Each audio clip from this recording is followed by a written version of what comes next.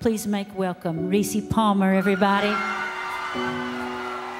my God.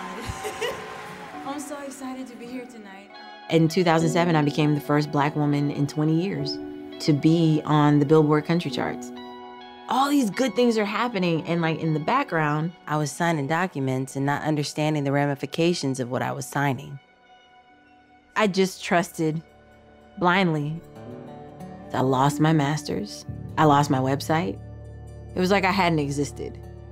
She's seen the ugliness of all of that and still is strong enough to stand up and say, no, I'm an artist, I do music, this is who I am.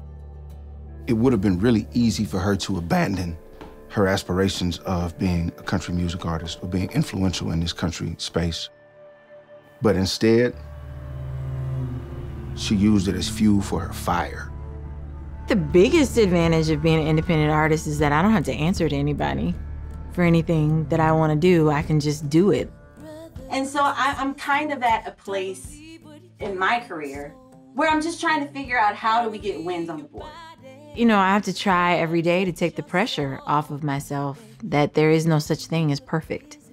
There is no perfect mom. There is no perfect artist. I'm trying to lead by example, because otherwise I don't see it. I don't know how anybody else is going to get through. My name is Rissi Palmer, and what you are about to see for the next 6 artists is the Color Me Country Radio Takeover stage. Her star, I just see it like rising, and so much of it is because she's lifting others up. Rissi's always had a singing voice. Rissi has her voice now. She's not building fame, she's building legacies.